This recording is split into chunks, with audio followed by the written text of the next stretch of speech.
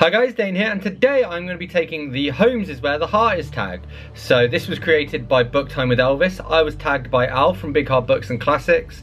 There are a bunch of questions. I'm going to go through and answer them. I'll tag some people at the end based on, I guess, who's recently commented on my videos. And yeah, all the info is in the book description. Let's go.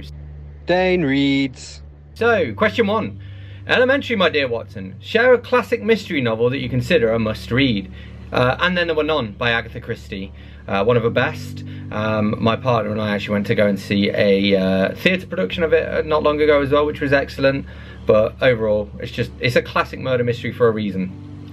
Question number 2, Baker Street Irregulars. Recommend a book with a group of unlikely heroes or a diverse ensemble cast. A group of unlikely heroes. I mean, I guess the Lord of the Rings trilogy and the Fellowship of the Ring. I mean, the Fellowship in particular, sure, like Gandalf, Aragorn, maybe Boromir are likely heroes. Gimli and Legolas, maybe heroes. And then the 4 hobbits, very unlikely heroes. Alright, question number 3, the game is Afoot. Name a book that had a plot twist or revelation that completely surprised you. Probably the ending of The Amber Spyglass by Philip Pullman, the 3rd book in his Dark Materials trilogy. That broke me as a young kid when I was first getting into reading. But yes, very much recommended. It was just very sad. One of the only times I've ever cried reading a book. Question number 4, 221B Baker Street. Talk about the time you visited somewhere of literary significance. I guess when I was in Paris, for example, I went to the grave of Jean-Paul Sartre and Simone de Beauvoir. I saw loads of people's graves there. Jim Morrison, Baudelaire, Guy de Maupassant, and actually more recently here in the UK I was going to parkrun in Oxford and I was running early and I happened to see that a church graveyard was open, so I was like, I'll just go for a walk around that graveyard. Accidentally found J.R.R. Tolkien's grave, so lots of graveyards. Question number 5, Moriarty's Master Plan. Discuss a book where the antagonist was exceptionally cunning and memorable. I guess The Stand. Maybe not necessarily cunning, but certainly a memorable antagonist in that. We're basically talking the most evil of evils, you know? But in human form at some points as well. Question number 6, The Art of Deduction. Mention either a book that kept you guessing all the way to the end or one where you guessed the outcome earlier on.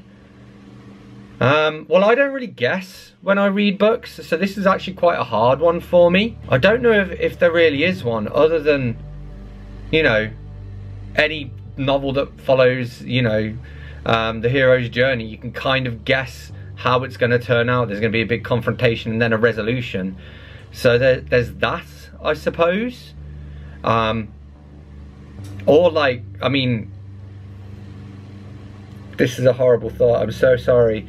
Anne Frank's Diary.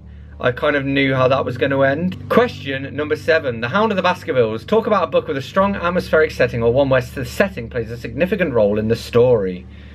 Okay. I'm immediately thinking like Frozen Wastelands for some reason. I tell you what, actually I'm going to go with Alien by Alan Dean Foster. So this is the novelization of the movie, and he really captured how claustrophobic it was to be on board that spaceship, especially with an alien knocking around. Question number 8, The Reichenbach Falls. Talk about a series that you thought had ended but made a surprise comeback. The Sherlock Holmes series? I don't know.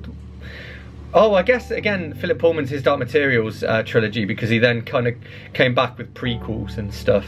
But I don't think he should have. I think he should have left it where it was. Question number 9, Sherlockian adaptations. Discuss your favourite book-to-screen adaptation or a retelling of a classic story. I mean, The Martian by Andy Weir was a very good adaptation. As far as retellings go, the thing that pops into my head is 10 Things I Hate About You, which is a retelling of The Taming of the Sherew. So maybe that. And question number 10, The Great Detective. Recommend a book with a brilliant and memorable protagonist. I'm going to have to go back to the His Dark Materials series again for Lyra Belacqua, and later on her kind of co-star Will, whose surname has eluded me for now.